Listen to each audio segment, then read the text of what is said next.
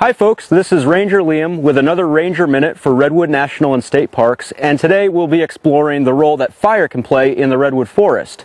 So what I have behind me is a very big redwood. It's probably close to 1,000 years old. It's got bark, it's got green growth growing up way up in the tree. It also has a giant fire scar in it. So let's go inside and check it out.